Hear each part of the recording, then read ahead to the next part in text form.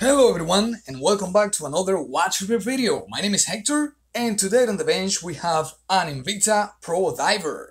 Invicta is an American watch designer and manufacturer, and this particular ProDiver has a Miyota caliber 8215, which is a Japanese movement. It's an automatic and high-winding caliber with a quick date setting, a running time of 42 hours, 21 joules, and accuracy of -20 and positive 40 seconds a day. Miyota calibers are preferred worldwide for their durability and high impact resistance.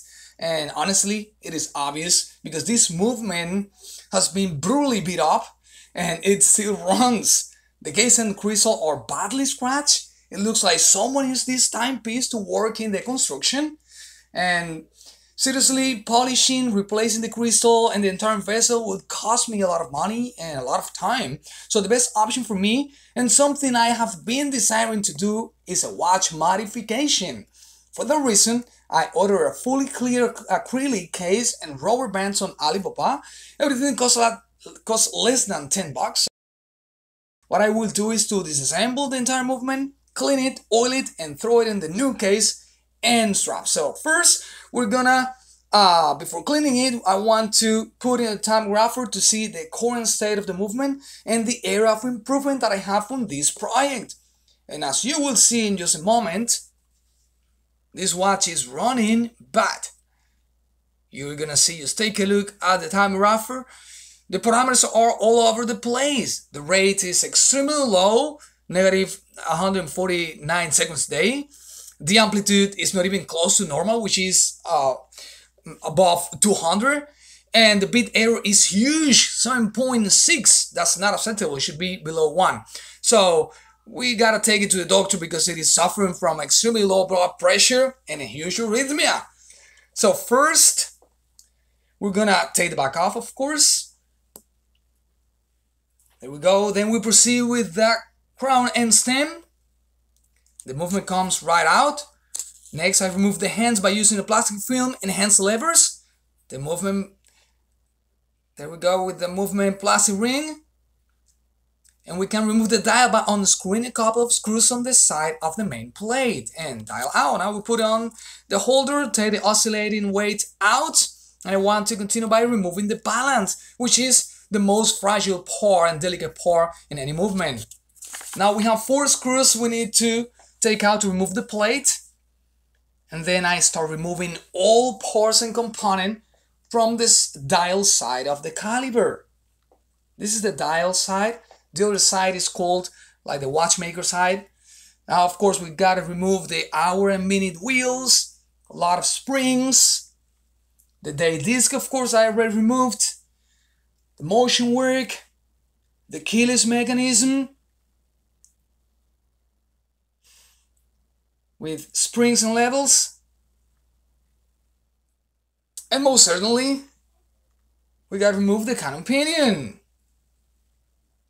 Well, I'm confused now because I forgot to do something very important, and that is to release power from the main spring before taking the keyless mechanism apart. So, you know what? I have to put the keyless mechanism back together and release power by slowly unwinding the spring while holding the click back. And that's what I'm gonna do right now. There we go. So holding the click back, and I have to unwind the watch. Now I can unscrew this main bridge that covers the automatic parts and the train of wheels. Take the automatic reduction wheel, the ratchet wheel, wind the mechanism. There we go, one by one. The barrel. Then it is time for the train. I remove the complete train starting with the 3rd and 4th wheel, followed by the 2nd pinion. I move on with the pallet bridge. Oops! You didn't see that, right? I hate when screws fall on the wrong place. Okay, safely remove the escape wheel, which is super delicate as well. And now I get the pallet 4 with its bridge. And we're getting to the end of this disassembly by removing the bridge that holds the center wheel in place, and of course the click with its spring. There we go. Alright, in order to secure the balance, I put it back on the main plate while cleaning all parts, of course. The main plate is the happy place for any balance complete. So now I have all parts in my containers ready to be cleaned, of course. We still need to take the mainspring out of the barrel, clean it, oil it, and put it back in the barrel again. But for now, I will show you a fragment of how I clean watch parts by hand, because I don't have a cleaning machine. But I have a project that I am putting together about how to make my own semi-automatic watch cleaning machine. So if you haven't subscribed, do so now so you don't miss out when I polish the cleaning machine project. Well, let me tell you that I divide the cleaning process into two different stages. The first is the degreasing stage, where I place parts in a glass container with naphtha and I use an artist brush to remove grease from parts, as you see me doing right now. On the second stage, I label 3 containers with numbers 1, 2, and 3 and fill them with 99% isopropyl alcohol. This is the racing stage. I then pass all parts from the first to the second container and from the second container to the third without skipping any number, making sure by the third rinse there is no trace of grease or dirt on any part. You know what? Most of the time a watch runs poorly, not because it has a broken part, but because the lubricants break down, forming a thick paste that reduces the distribution of energy from the mainspring through the train of wheels to the escapement. So this is a very important stage and process.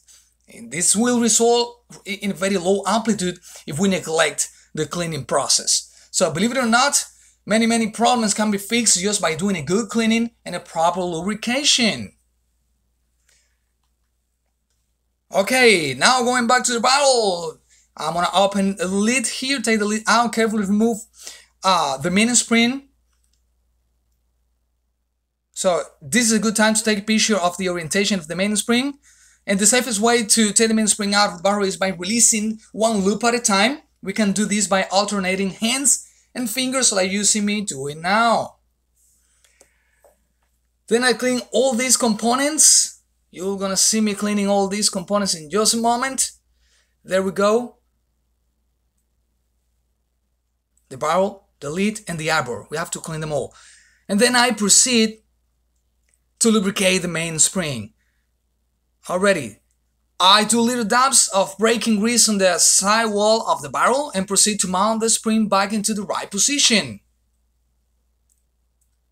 There we go. Next comes the arbor, and under the microscope I will show you how I make it click into the right position by turning the arbor. You're gonna see that. Just a second, and boom, there it goes. Now I put a little bit of HP 1300 on top, and it is ready for the lid.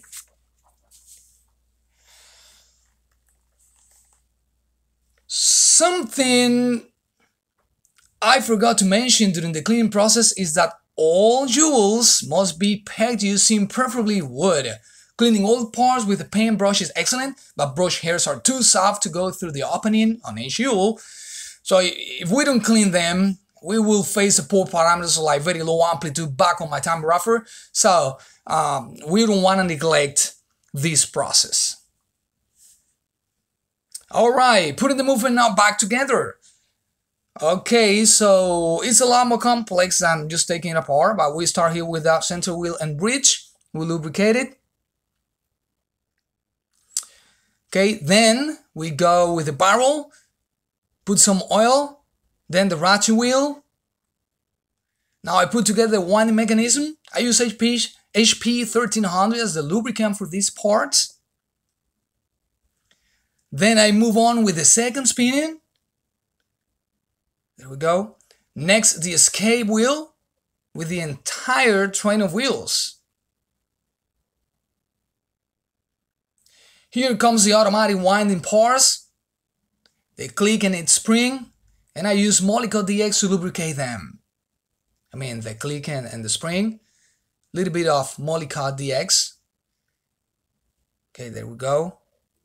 Spring, and you're gonna see me with Miyota right there. Okay, now the reduction wheel, and I cover everything with the main bridge. There we go.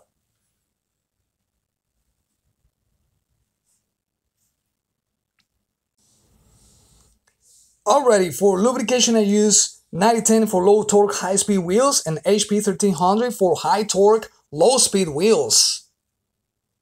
Now I move on with the keyless work and hand setting mechanism. I use Molycot DX for metal to metal sliding friction and HP 1300 for metal to metal spinning friction. There is a wide variety of opinions about how to oil a movement, and I've heard about people who still use organic oil and grease from whales. Some others just use the same type of oil for everything, but honestly at the end of the day, each watchmaker will make his own theory about properly oiling a watch. In my case, I just use 9010, HP 1300 and grease for metal to metal friction, but honestly, whatever you do, oiling is very important and it will determine the performance of the watch.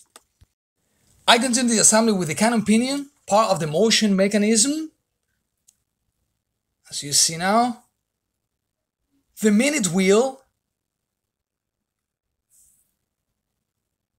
and I cover these parts with a bridge or plate.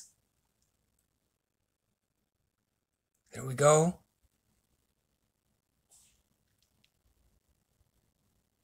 Next comes the day jumper spring, the date wheel, that is actually the only part made of plastic on this movement. Then I lubricate the cannon pinion to receive the hour wheel. There we go. I place the spring or washer that holds the hour wheel in place with the help of the dial. Next comes the date disc spring. Then I place the quick date jumper. I mount the date disc and place the plate that holds everything together. Before moving on, what I'm going to do right now is make sure the escape wheel rotates freely when I wind the watch. I mount the pallet fork with its bridge. I need to be careful because the pivots on the fork are very tiny and I don't want to snap them off. Then I oil the exit pallet stone, as you see me now. Then, there we go. Then comes the balance. It is a little tricky to place the balance on the right position, so when I turn the balance cock, the impulse stone slides into the pallet's horns and motion starts, as you see right now. Then I continue by removing, cleaning and oiling balance jewels.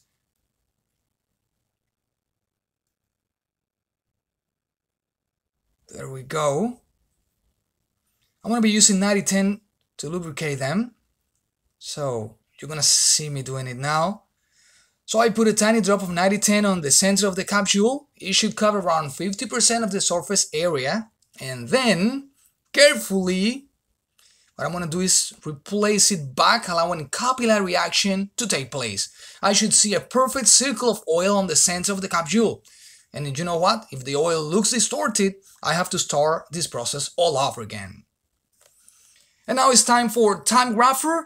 I place it on time grapher, and we can see right away, you're gonna see right now in just a moment, a big improvement. Big improvement. Now the amplitude is much higher, more than 200, the bit error is under 1, and the rate is not that terrible anymore. It's positive 16, positive 24 now, but you know what? Instead of regulating this caliber right now, I will let it run for 48 hours minimum. The reason behind this is that we have to allow the new lubricants to find its permanent place through the capillary action. If I regulate this watch immediately after the service, I will waste my time because all parameters on the movement will be constantly changing for at least 48 hours. So immediately after service, just let the watch run by itself. Now the pressure tester. I don't want to skip this part in the process because if I don't have a properly sealed case, I will be dealing with a lot of rust in the near future due to moisture finding its way through the case into the movement. It is time for dial and hints. Aligning the dial into the right position shouldn't be hard, and then I secure the dial by tightening the 2 screws on the side of the main plate. Now we're gonna set the watch at 12 o'clock because I want all 3 hands to be aligned the best possible. And we get this by turning the stem until the date changes. Once it does, I stop moving the crown and I proceed with the hands. I start with the hour hand. I use my hand pusher to help me on the way. Then the minute hand. I try to have perfect alignment, and then we're gonna use the hand pushers to push it down into place. And last but not least, we're gonna put the second hand. Second hands always give me trouble.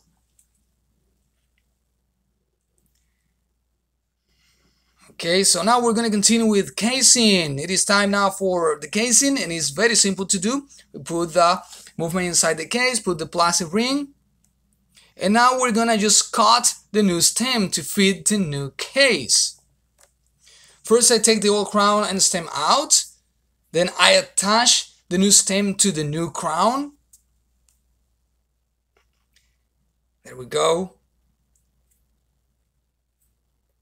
Okay, and I'm gonna lubricate it now and push it all the way into the winding position. That's what I'm gonna do right now, all the way in. As you can see, the new stem is very big. You see the space there. So with the caliper, I measure the distance between the case and the inside wall of the crown, and that's exactly what I have to cut from my new stem. I mark the stem and cut it to the right size. Then just attach it again. We're gonna lubricate the gasket on the crown tube, and we're gonna put it back in the movement. Now we're gonna put the oscillating weight, and it's just a new gasket for the back, and the movement and the case will be all ready.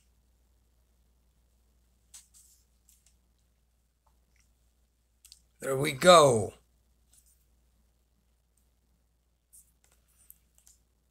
Beautiful. Okay, now it's time for the straps. One. Okay, there we go. The second one. And the job is done. Now I want to take a moment to enjoy the final result.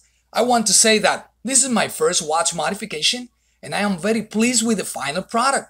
The completely clear case adds a peculiar touch to the watch, and the straps match the dial to a T. Thinking twice, you know what, I don't know if what I did was a modification or a Franken watch, because the case and straps are not original. The only original parts are the movement, dial, and hands. Maybe someone that watched this video can explain to me better the difference between a modification and a Franken watch. Anyways, I'll put it on and see how it looks on my wrist. When I feel this is so satisfying. Taking this plastic, oh my goodness, I like it. Look at that. I think it looks like kind of sport watch. Nice.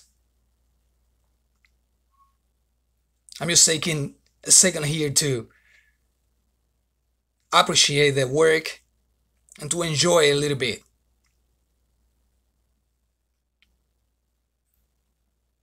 Okay, the dial and the straps are great. They match perfectly. Now, let's put it in the dark and see the quality of the loom. Wow, the loom is pretty nice. I just turned the lights off and it glows like a gem. Well, thank you for watching and allowing me some minutes of your time. If you liked this video, please subscribe, share, comment, and give us a thumbs up so more people can find our videos. See you on the next one.